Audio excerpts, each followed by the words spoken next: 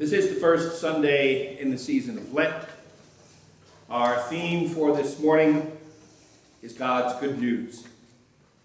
God shows his graciousness to all of us through the covenant he established with Noah, saying that he would never again destroy the world by flood. And in the gospel, Jesus announces the good news of the arrival of God's kingdom. He then calls upon us to repent and believe the good news. In the Old Testament lesson, Scripture records for us that people had become so corrupt that God actually repents of the world that he has created and decides to start over. And so he calls upon a man named Noah to build an ark and to rescue himself and the animals. We've heard all sorts of stories about Noah and the ark. We've heard rumors of the ark being found here or there in the world. Bill Cosby did a whole routine about God and Noah. And other people have made movies such as Evan Almighty, where God chooses to send another flood and asks a man in suburban Washington, D.C. to build an ark. But in the story, at the end, God makes a covenant, an agreement with Noah and the people. It's the first of many covenants that God makes with his children. In this case, it's made with the entire world. The promise on God's behalf is that he will never again destroy the world by flood. The sign of that covenant is a rainbow. So that when God sees the rainbow, and you notice that it's God who sees the rainbow. It's not when we see it, but it's when God sees the rainbow, he realizes and remembers that he is never again going to destroy the world this way. The other interesting thing about this covenant is that it's one way. Most covenants go in both directions. You do this for me, I do that for you. One hand washes the other. This is a one-way covenant. Nothing is asked of the people. From the book of beginnings, the Genesis, chapter 9, beginning at verse 8.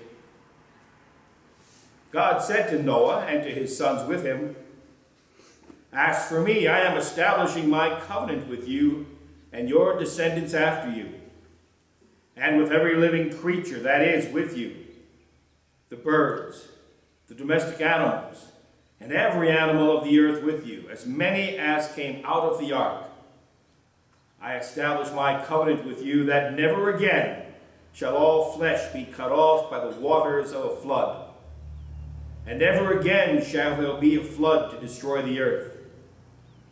God said, "This is the sign of the covenant that I make between me and you and every living creature that is with you for all future generations. I have set my bow in the clouds, and it shall be a sign of the covenant between me and the earth. When I bring clouds over the earth and the bow is seen in the clouds, I will remember my covenant that is between me and you and every living creature of all flesh. And the waters shall never again become a flood to destroy all flesh. When the bow is in the clouds, I will see it and remember the everlasting covenant between God and every living creature of all flesh that is on the earth." God said to Noah, "This is the sign of the covenant that I have established between me and all flesh that is on the earth." Here ends the first lesson. Please turn to page 226 in the front of the hymnal. We're going to read portions of Psalm 25. We'll read the first 10 verses. Let's read them alternately. I'll read the odd number verses, you read the even. To you, O God, O Lord, I lift up my soul. My God, I put my trust in you. Let me not be humiliated. nor let my enemies triumph over me. Let none who look to you be put to shame. Let the treacherous be disappointed in their schemes. Show me your ways, O Lord, and teach me your paths. Lead me in your truth and teach me, for you are the God of my salvation. In you I have trusted all the day long. Remember, O Lord, your compassion and love, for they are from everlasting. Remember not the sins of my youth and my transgressions.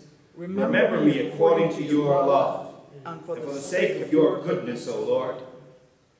Gracious and upright is the Lord, therefore he teaches sinners in his way. He guides the humble in doing right, and teaches his way to the lowly. All the paths of the Lord are love and faithfulness to those who keep his covenant and his testimonies.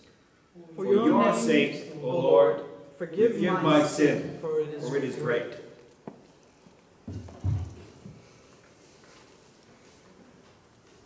Today's going to be one of those days. I know it's not Mother's Day yet, but there are just certain quotes from Mom that just seem so appropriate. For instance, Mom's gift for math calculation. If I've told you once, I've told you 1,000,000 times. I don't know about you, but as a kid growing up, I needed every one of those 1,000,000 times that my mom used to remind me of either something I was doing and should not be doing, or something that I should be doing or not be doing. You get the idea. If it was bad, I was doing it and needed to stop. If it was good, I wasn't doing it and needed to start. And I have constant reminders. Typically, when I'm preparing a special ed conference with parents, one of the questions I will ask is, does your child do chores? And I get varying answers between yes and no.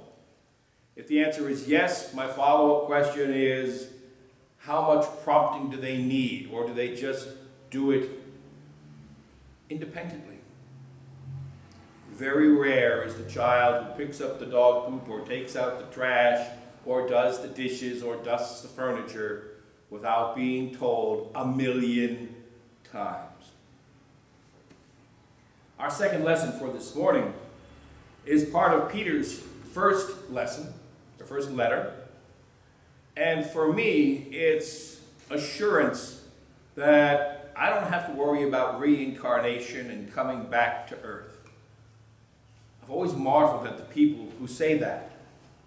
For one thing, there were always somebody famous back in history. You never meet someone who says, yep, in a previous life, I was the guy who swept out the stalls in the stable. No, they were always the king who rode the pony. But they also tell me that the purpose for our spirit coming back to earth is to continue to work on lessons that we didn't get right in our last incarnation. Well, if that's the case, then how come we don't know what those lessons were? Somehow that just doesn't seem fair, that I've got to come back and work on lessons from my previous life, and I don't know what they were. But the main reason why I have a challenge with reincarnation is because it implies that the death of Jesus was inadequate. And it was not enough to effect the complete forgiveness of all my sins. No, I've got to keep coming back to detention to learn a lesson over again. From Paul's first letter to Peter, chapter 3, verses 18 to 22. Peter writes, Christ also suffered for sins once for all, the righteous for the unrighteous, in order to bring you to God. He was put to death in the flesh, but made alive in the spirit, in which he also went and made a proclamation to the spirits in prison, who in former times did not obey, when God waited patiently in the days of Noah, during the building of the ark, in which a few, that is, 8 persons, were saved through water. And baptism, which this prefigured, now saves you, not as a removal of dirt from the body, but as an appeal to God for a good conscience, through the resurrection of Jesus Christ, who has gone into heaven and is at the right hand of God, with angels, authorities, and powers made subject to him. Here ends the second lesson. Mark is the Reader's Digest of the Gospels. Most of his stories are in abbreviated form, and everything happens immediately. So it is here. Mark tells us about Jesus' baptism, his temptation in the wilderness, the death of John, and the beginning of Jesus' ministry. We rise for the good news of the gospel. This is the gospel according to Mark, the first chapter, beginning at the 9th verse. Glory to you, O Lord. In those days, Jesus came from Nazareth of Galilee and was baptized by John in the Jordan.